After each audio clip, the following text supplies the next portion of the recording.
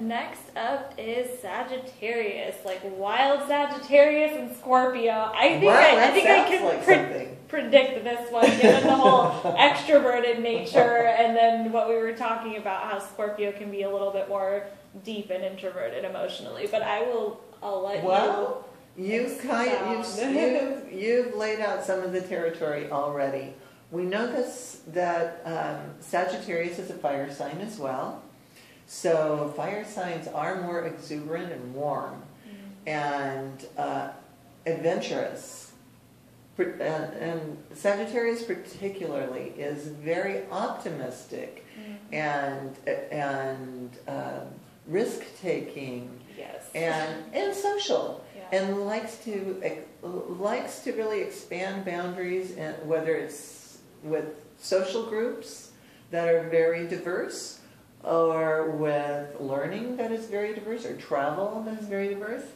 And it would be difficult for a Sagittarian that also enjoys independence and a little space. Absolutely. It's very difficult, I think, for a Sagittarian in the long haul to find that Scorpio's needs for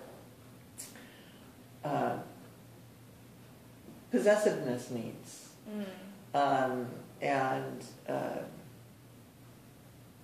the other part is really the need for privacy.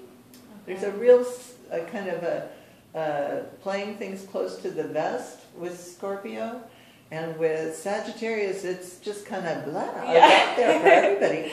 And so Scorpios might not really feel like their secrets are safe. And it's just an issue of temperaments being not really well matched. Gotcha. So I could see some insecurities surfacing with Scorpio on that one when you've got the wild and crazy and fun Sagittarius thrown in the mix. There you go.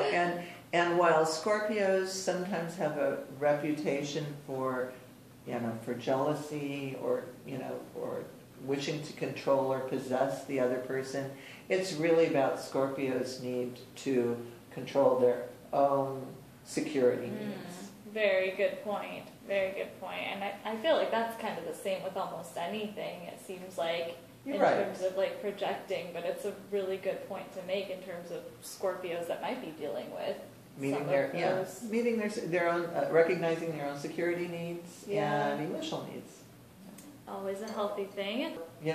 Contact us. Let us know what's working for you. I know, right? Don't hesitate to leave experiences below in the comment section or make your own videos, because goodness knows it's interesting stuff to see how everyone kind of gets along. It's not just the sun sign that plays into a given person's personality and what they're going to be compatible with, but this was a really neat example with each sign in terms of, in general, given the sun sign, what signs are compatible with Scorpio and others maybe not so much. So it's a beginning of understanding relationships, but your sun sign is your essence, and it is in a way it's the person that you were born to be, and when you navigate your life in the most optimal way, you've lived out the story of your sun sign well. And so knowing a little bit about needs and relationships, because relationships are so vital to a full life. Right. This is good information to consider. Yeah. Well, this is great information to consider, and thank you again for kicking it off with Scorpio and explaining a bit about the sun sign compatibilities that we've got going on. Kendall, and thank you very much for